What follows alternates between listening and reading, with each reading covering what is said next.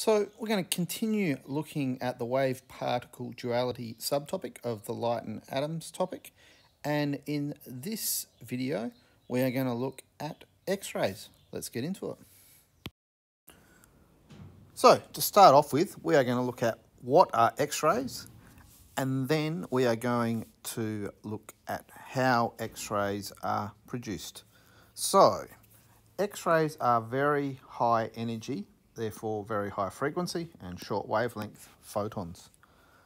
They have such high energy they can pass through our body tissue, which leads to their main usage, which we'll talk about later, which is taking X-rays, which are images of our body.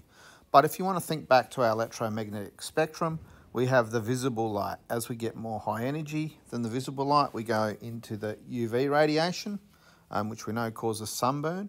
If you go beyond UV, you get to X-rays, which is the ones that can penetrate through our body to take images that I just talked about before.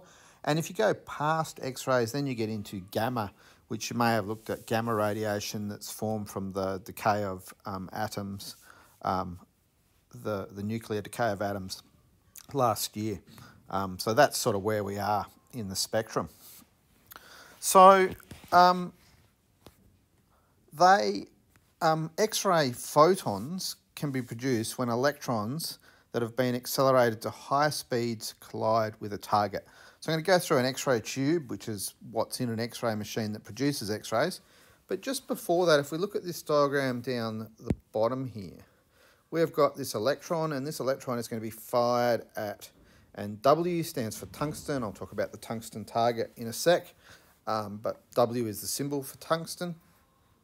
And when we fire an electron at very high speeds at an atom like tungsten, as it can basically, because of its high speeds, it can interact very closely with the nucleus of the tungsten. And as it does that, it will cause it to basically accelerate. So that might be to slow down, or that might be to change path, or some other way affect its trajectory. Because of its high speed, it won't just be repelled by the electron cloud around the outside. It will actually fire inside that. And as it fires inside that, and it loses its energy, some or all of that energy will be converted to an X-ray photon. Now the reality is, I think I say here, about 99% of it is actually just converted to heat. It's only about 1% that gets converted to X-rays, and we'll talk about what those X-rays look like a little bit more in the next slide. But as you fire an electron at an atom, as it interacts with that interacts with near the nucleus of the atom, it basically will lose energy. Conservation says that energy has to go somewhere. It will be transferred to a high energy photon, which is an X-ray. Remember, all electromagnetic radiation is caused by the acceleration of a charged particle. Think back to our antenna in the electromagnetic waves subtopic when we talked about that earlier.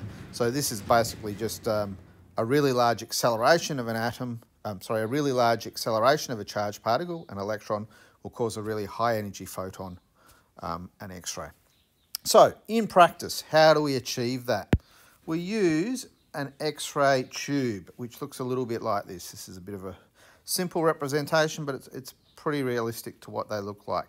I think there is a photo in one in the workbook that you'll see that looks a bit like this if you want to have a look.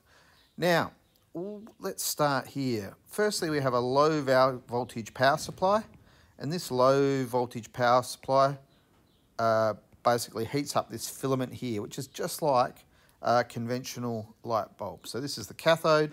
Filament acts as a source of electrons. So when you heat it up, the electrons are near the surface, they can easily be pulled off. This is very similar to what happens with the cathode ray tube, which we use to look at the motion of electrons in an electric and a magnetic field earlier in the year. We had that low voltage supply on our low voltage source on our power supply, and we use that to heat up the filament. Now, between that filament and this part here, which is called the anode, or I prefer the target, we apply a very high voltage. So this goes around to here, this goes to here. We apply a very high voltage, and that causes any electrons that well, the electrons, it causes at the surface here to be accelerated at high speed towards the target just there. Now, a couple of things about this target or this anode. It's normally made of solid copper with a little tungsten insert. So that B is supposed to show the tungsten insert, and it sits in copper. Tungsten is used due to its very high melting point and hardness, so it basically won't be degraded too quickly by these continual bombardment with high energy electrons. And copper is used to include it because it's an excellent electrical conductor, and this obviously needs to be hooked up to a high voltage, but it's also a good heat conductor, so it conducts the heat away. That heat gets conducted down this copper piece of copper, and we have these cooling fins here which just have a high surface area and help to cool down the anode because we get lots of heat produced. This needs to be all enclosed within a vacuum. If there was other particles in here, then the electrons would collide with those and they wouldn't make it to the target. And finally, well, when the electrons strike the target, most of their energy is converted to heat. I mentioned this before a couple of times already. That's why we need to be able to conduct the heat away, and a small amount, like down here, gets released as X-ray photons. So I'm going to talk in a couple of slides' time about how we set this up and operate it in more detail, but that gives you an overview of what X-rays are, how they are produced, and what an X-ray tube that they are produced in looks like and how it works. So hopefully now you can describe the purpose of the following features of a simple X-ray tube: the filament, source of electrons; the target, to be the spot where we generate X-rays; the high voltage supply to accelerate the electrons; the evacuated tube so we don't get collisions inside so they lose energy; and the cooling fins to cool the target. Let's keep going.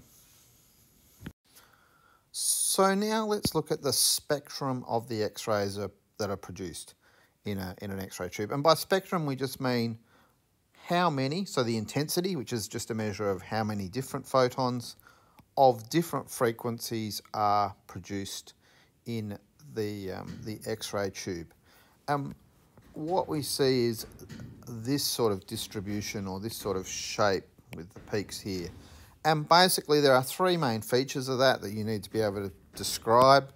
So not really so much explain here, just describe. The first one is that you get basically a continuous range of frequencies. So this isn't like, say, line emission spectrum, which I think we've touched on before, but we'll talk more about emission spectrum before, where you just see individual frequencies of light produced. You see a continuous range of frequencies produced up to a maximum, which we'll talk about in a minute. The next thing I'll mention, it's not the next thing that they list, but the next thing I'll mention is that you see some high intensity peaks at particular frequencies, and these, or known as characteristic X-rays, but these, the positioning of these targets will generally depend on your target material. So you don't need to know what causes these. It's basically to do with certain preferred energy levels in those atoms, which probably won't come as a surprise, but all you need to do is describe that you would see these high intensity peaks usually as you get towards Fmax in the spectrum. And the third thing, which we will look at in a little bit more detail, is you need to recognise, oops, that's a rubber, not a pen, that you'll see X-rays up to a maximum frequency.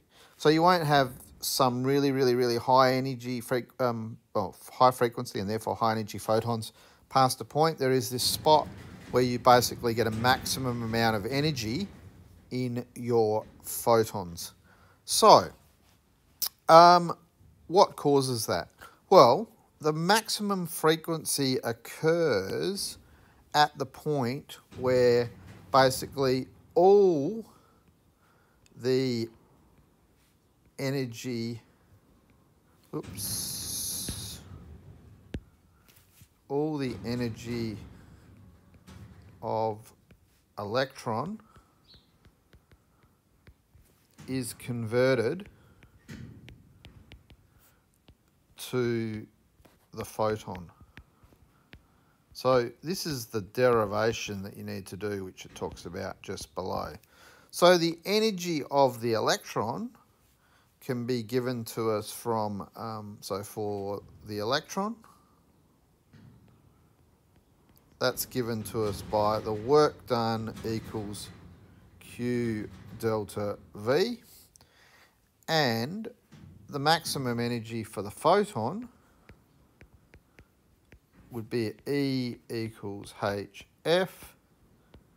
So basically when W equals E, that means that Q delta V equals HF. And here, if you like, I haven't set this out really well. Let's just do a line here and do a second column. And I'll draw, oops, that's not what I wanted. I'll just draw. My iPod has a bit of a mind of its own at the moment. And I'm recording in the shed today, so you might be able to hear the door banging, sorry. So the Q equals the E, that's the charge on an electron. And obviously, we're dealing with the point where all of that energy is transferred. So F equals F max. So that means when we rearrange what's over there, we get, well, let's not even rearrange it first. We get E delta V equals HF max. Oops, spelled that wrong.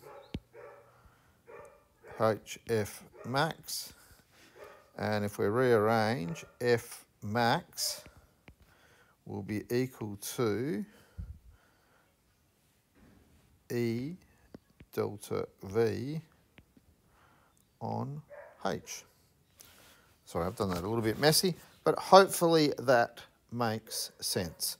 So now, hopefully, you can sketch a graph of the spectrum of the X-rays, show the three main features of the spectrum: continuous, high energy peaks, F max. You can explain why a continuous range of frequencies and the maximum, you can explain the continuous range of frequencies and the maximum frequency in the spectrum. So I've just explained the maximum here. Maybe I haven't explained the continuous. The continuous is the fact that depending on how closely an electron interacts with the nucleus of the target will be how much energy it loses, therefore how much gets converted to the X-ray photon. So ones here with a lower frequency, lower energy just don't lose as much energy, but they can't lose any more energy than the maximum energy that the electron has. You can derive that formula there, like I've done at the bottom, and hopefully everyone who's doing Year 12 physics can now fairly easily work with a problem like that and solve problems with that. So that is the spectrum of the X-ray. Let's look at, if you like, so taking X-ray images now and what's involved with that. So we're going to do a bit of a crash course in being an X-ray technician. Now, the bad news is if you want to become an X-ray technician, you're probably going to need to get an ATAR of well in excess of 95 and go to university for 3 or 4 years, and probably 4 years, I think, and learn how to do it. But I reckon we can explain what you sort of need to do in fairly simple terms as well. So firstly, when X-rays go through our body, they will be, there'll be the attenuation, or they'll be attenuated. Now, attenuation is basically the decrease in the X-rays passing through your body because they are either absorbed by your flesh or your bones, or they are scattered sideways. So when you shine them through and you have some sort of film behind them, the film won't pick them up because your bones or your flesh will absorb some of those. So just that, I think absorption is a better word, and it's not wrong, but basically the scattering and absorption combined are called the attenuation, and that's why we can see structures inside our body, because they have absorbed some of the X-rays, not passed through, and that leaves that image. Now, there's 3 factors that affect the attenuation of X-rays in your body. That is the density of the tissue. So the greater the density, the greater the attenuation. So things like bones have a greater density than muscles, so they attenuate X-rays more and show up. Also, some tumours tend to be more dense than the surrounding tissues, so tumours will often also show up in an X-ray. The thickness of the tissue. The thicker the tissue, the greater the attenuation. So you would get more attenuation if you tried to take an X-ray through your thigh than you would, say, through your wrist, which is much thinner than your thigh. And finally, and I've got some X-rays here. This is of a Liz Frank injury to a foot, which I know it's a reasonably common injury. Well, not reasonably common, but not uncommon injury in windsurfing, hence why it's the one I thought about when I looked at it. And that is the greater the atomic number of the elements making up the tissue, the greater the attenuation. So firstly, bones contain a lot of calcium. Calcium is element number 20, whereas most of the tissue is made basically of carbon, hydrogen and oxygen, which is carbon is 6, oxygen is 8, hydrogen is 1, so calcium will attenuate the X-rays better and show up. But also things like screws that are made of metals, and they might be made of things like, you know, titanium or, I'm just trying to think, yeah, other, maybe even things like stainless steel, which is made of iron. They would all have greater atomic number, so they would attenuate, and that's why they tend to show up really clearly in the X-rays as well. So, you want to take an X-ray. The first thing we need to know about is the penetrating power, or sometimes referred to as the hardness of the X-rays. And that's related to the energy of the X-rays. The energy of the X-rays is proportional to the frequency, because E equals HF, and that is controlled by the tube potential. So whatever voltage we have that high voltage supply on will determine the maximum frequency. I went through that derivation in the previous slide. So if we have thick or dense tissue, that requires a greater penetrating power, therefore a greater tube potential. So again, we'd probably need to use a higher voltage on the high voltage supply to increase the penetrating power of the X-rays if we were X-raying our thigh as opposed to our wrist. The other thing, like when we take a photograph we need to control, is the intensity of the X-rays. Generally, we want to get nice clear images when we take X-rays. If we want to get nice clear images, we need to take them over quite short times. If you ever try and take a photo with what we call a long exposure time, things will move in that photo, they will be blurry, it will be harder to make out detail within that photo. Well, it's the same with an X-ray. We want to get generally as higher intensity X-rays as we can without risking causing harmful side effects from the X-rays, because they are high energy. You know, in an extreme case, you know, you could get something like a burn or something like that. But yeah, the greater the intensity of the X-rays, the less exposure time required. The intensity of the X-rays can be increased by increasing the filament current. So if we increase that current that sort of lights up the filament, if we think back to the cathode ray tube, if that's hotter, there will be more electrons available there. There will be more electrons fired across to the target. Therefore, there will be a greater intensity of X-rays. This will cause an increase in the tube current, the current between the anode and the cathode, so that's just the number of electrons flowing. Lower exposure times are beneficial as it reduces the chances of a patient moving during X-ray and blurring occurring. Bit of poetry there in that line. So, hopefully that's sort of just what I've said already. I've repeated myself a bit as I've said what's written out. But if you are an X-ray technician controlling that X-ray machine, the two main things that you would be varying would be the voltage, the tube potential, so the voltage to the tube, that will change the energy of the X-rays, and the filament current will change the number or the intensity of X-rays, so that you can get a clearer image quicker. That's it for X-rays.